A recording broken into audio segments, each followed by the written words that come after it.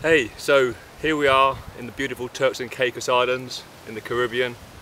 I'm lucky enough today to be on one of the most remote yet largest islands in the whole Turks and Caicos Island chain. The island I'm on is a private island. I'm lucky enough to be here. There's only a handful of people here. It's best part of 1,000 acres in size. So the plan is today to maybe walk for 3 or 4 hours, see what we can find.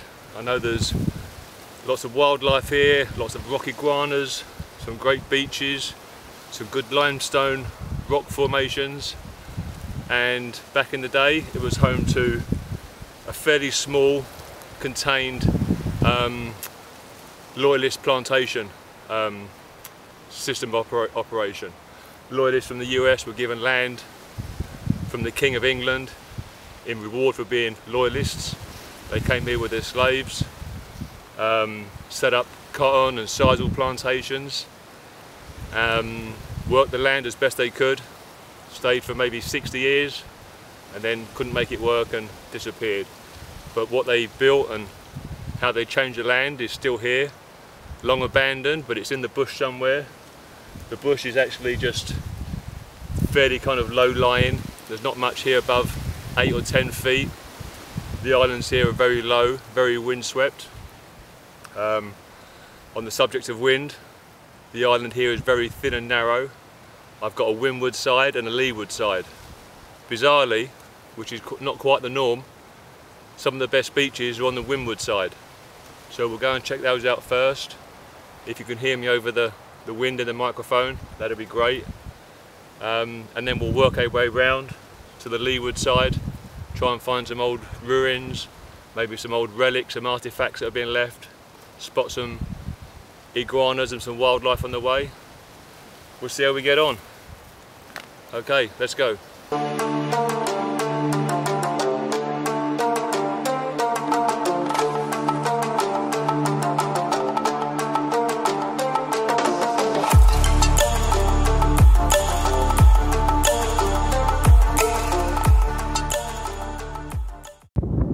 Okay, I'm going to switch between cell phone and my SLR, depending on how easy it is to set up and take the shot. I'm just going to head down now to one of the nicest beaches, and in the same way, one of the not so nicest beaches.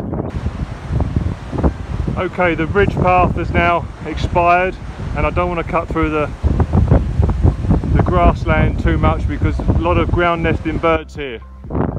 So I'm going to basically try and climb down this gully to the water's edge, not so much of a beach, and then work my way along on the rocks, see if we can get up there to that point around the corner. Okay, so we're going to try and head down this rock face now. It's about 100 feet. It's made up of sandstone, a little bit of limestone, but very soft underfoot. We'll see if we can get down that way now and work our way around to the beach.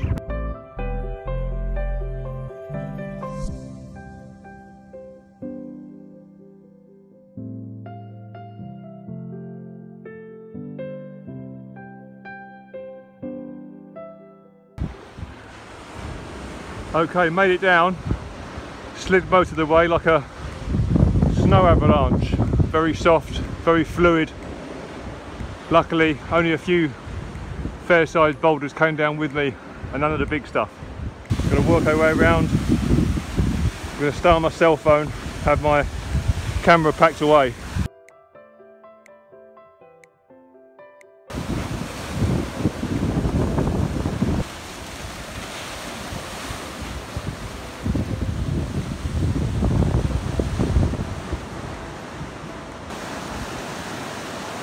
So we're under the cliff line now, and weirdly enough, no wind. All the wind's going over the top of the ridge, some 60 feet up there. So down here it's quite still actually. Some fantastic driftwood. This one's maybe 20-30 feet. Probably cost you 50 grand in a store in LA.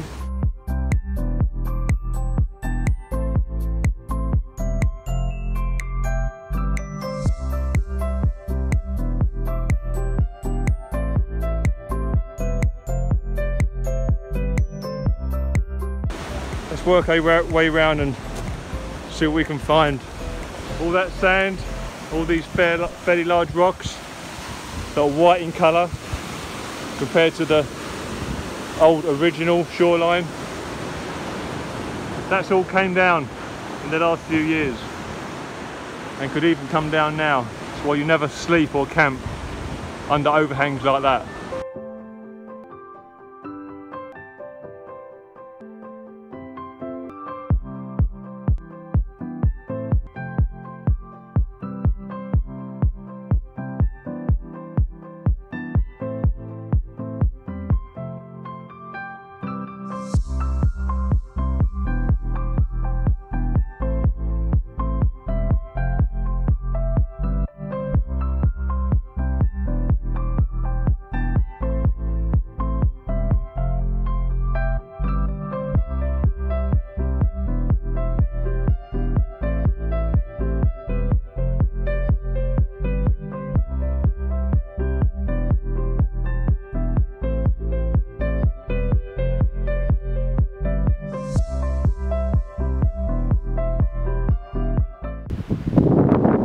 Okay, so this is quite interesting. Just heading down to the beach, I've come across this line of driftwood and debris.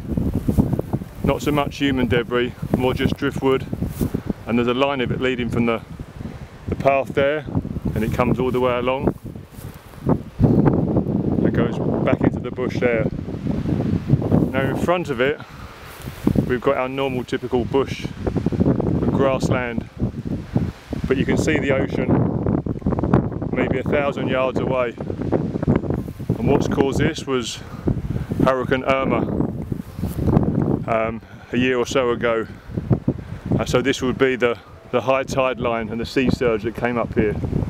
So I imagine for the 6 months afterwards all this bush would have been dead from salt contamination, and the water was probably sitting here for a number of weeks, some 1,000 yards inland.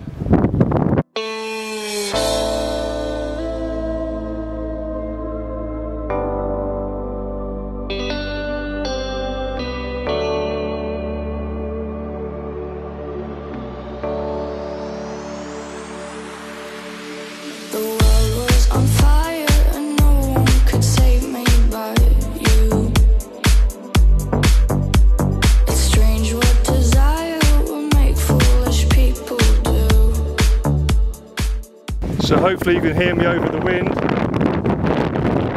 It really is quite a stunning beach. Very remote, hardly anyone comes here. But on the flip side, a lot of debris, a lot of stuff washed ashore, fishing nets, garbage, crates, plastic. It's a real shame, the good and the bad of a remote Caribbean beach.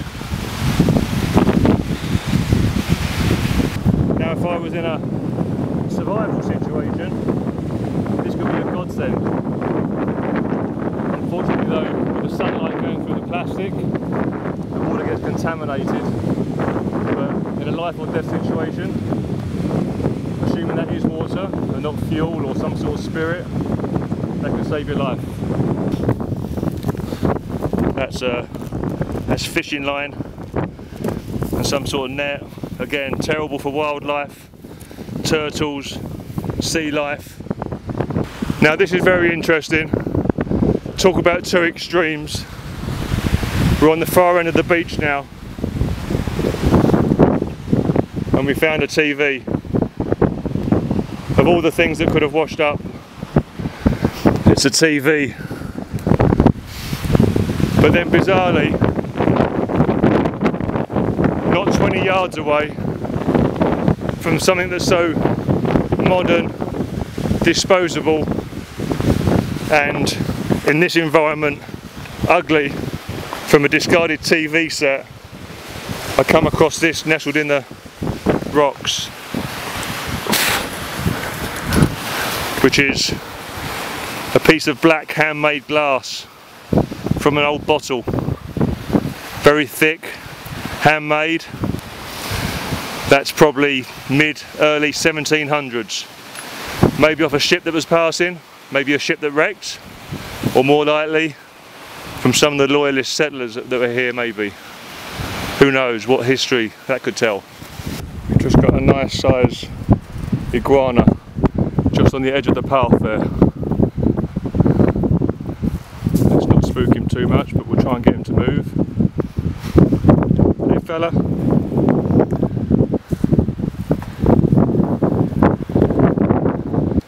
Okay, I'm not quite sure how well this will turn out on the camera, but there's a lot of iguanas here, and there's an iguana track that's going off into the bush.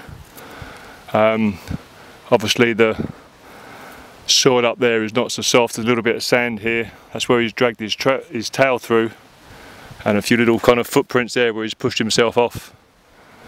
So the iguanas here are quite high in numbers, so it's very common to see, but it's always good to keep a lookout of your surroundings and be aware of the sign that animals and wildlife leave, I should say. Give you a good idea of what's about and what to look for.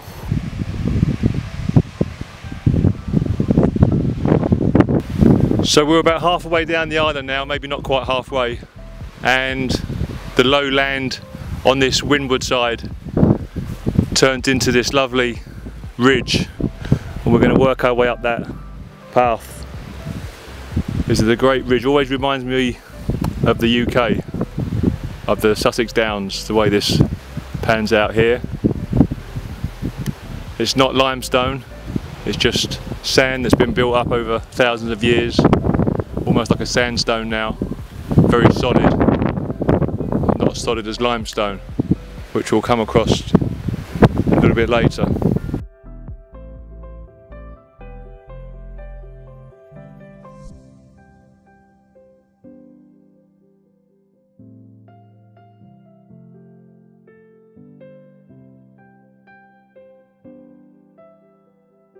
Okay, we're on top of the ridge now that we saw earlier, and I've got the windward side behind me and just looking out across the island, which is fairly narrow and, as you can see, fairly remote and barren. Only a couple of houses here, but what is obvious is all the limestone, all the dark grey pieces of rock which will be used for building and cutting stone. And we'll see that more apparently on some structures when we find them. Okay, we're about an hour or so in, just about at the south end of the island. Wind's starting to turn a little bit, as in drop, as we head from the windward side round to the leeward side. I'm just on this nice little beach here, make a good little future camping spot, I think. Just enough wind to keep the bugs away, but nice and sheltered, plenty of firewood. So I'm going to work my way around the point now and see how we get on.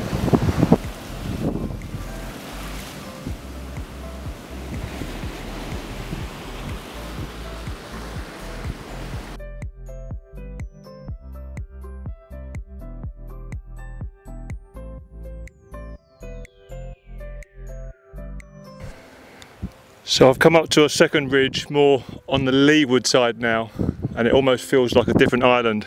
The wind's dropped, the ocean this side is flat calm, and I found along this low ridge line this old, almost dry stone wall left over from a loyalist plantation, made of limestone, just cut roughly, and these stones would have been collected by the slaves and forced to build these long walls. I can see another one on the ridge line way up there, which we'll get to shortly. So just walking down one of the service roads from the ridge where we saw the dry stone walling, and I'd spotted some structures which should be just up close. More iguana tracks, and there is said rock iguana.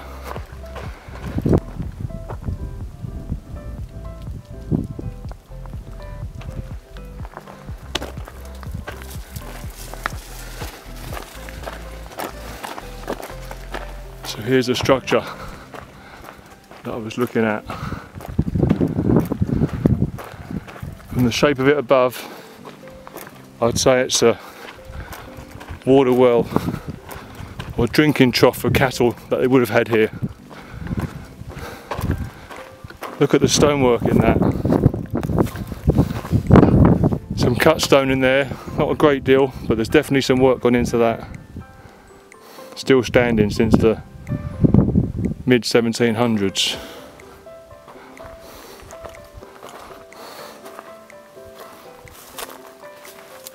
Let's get into the entrance. I'm always checking around on the floor for any kind of artifacts, such as glass or pottery. These are two of the famous Turk's head cactus, after which the Turks and Caicos is named, apparently. Distinctive red top, and these berries on top, it's what the iguanas eat, as well as other stuff, and they'll spread the seeds through their droppings. That's why there's such an abundance. Some of the biggest cactus I've seen here in the whole of the island chain. So I'm not sure if this was a natural door, someone's knocked it down, but yeah, this is the water hole for cattle. Ah, got an interesting hermit crab here. Let's go and see this fella before he escapes.